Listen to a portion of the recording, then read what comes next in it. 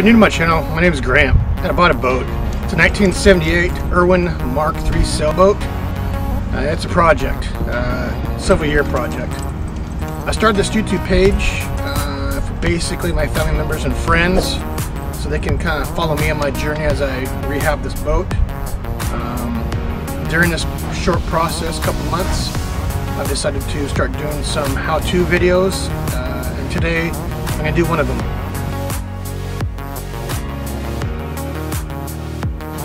So today I talk about how to remove the through-hole fittings. I talked about how to install the Seacock valves before, but I talked about how to remove the through-hole fitting.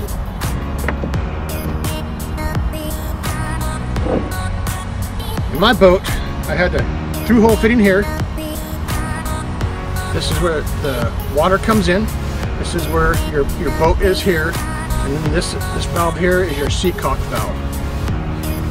Pretty simple. I've seen some people do it the wrong way. You can take a little not grinder, but a little cutter like this. If it's plastic, cut it off. And you want to cut it off in between this nut right here and the through-hole fitting. You can cut it off here. If this through-hole fitting is plastic or bronze, you're going to want to get an angle grinder and cut it off. So once you cut this through-hole fitting so the valve is off, you're going to have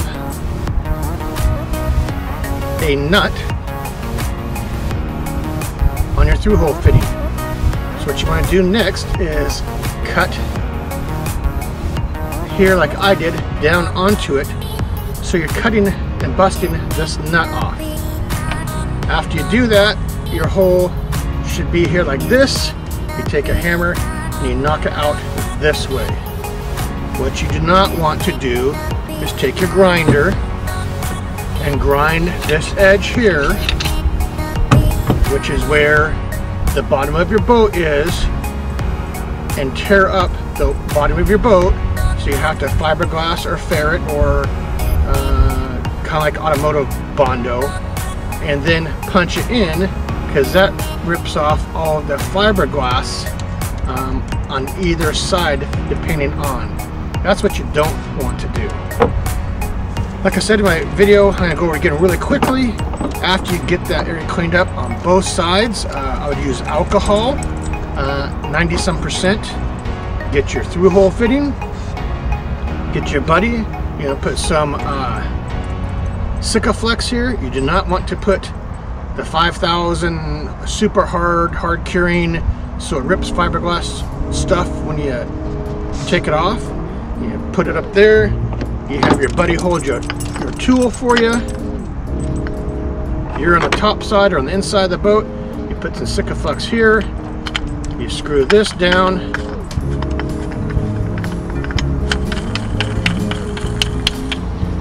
So your hole is here. This is the inside of the boat. This is the outside of the boat. It looks like this.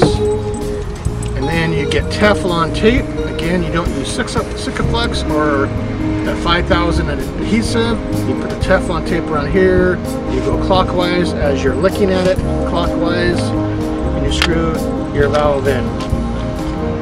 You'll be more than fine. So this boat that I bought, there's rumors that sat for 20 years in the marina.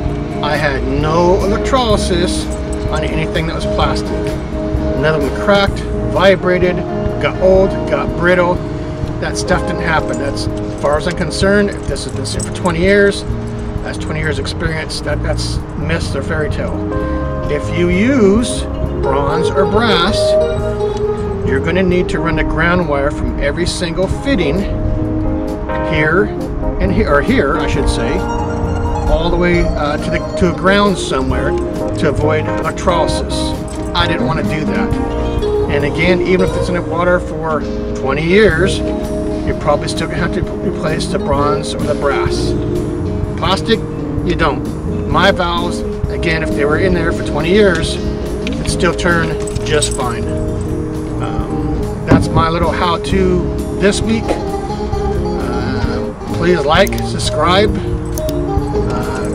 click the bell for notifications, and if you have any comments or you want to get into a discussion, I'm more than willing to listen. I don't know it all, but in my opinion, with the research that I've done, I think that's the right way to do it, and that's just my suggestion. That's the way I did it. Again, thanks for watching. Take care.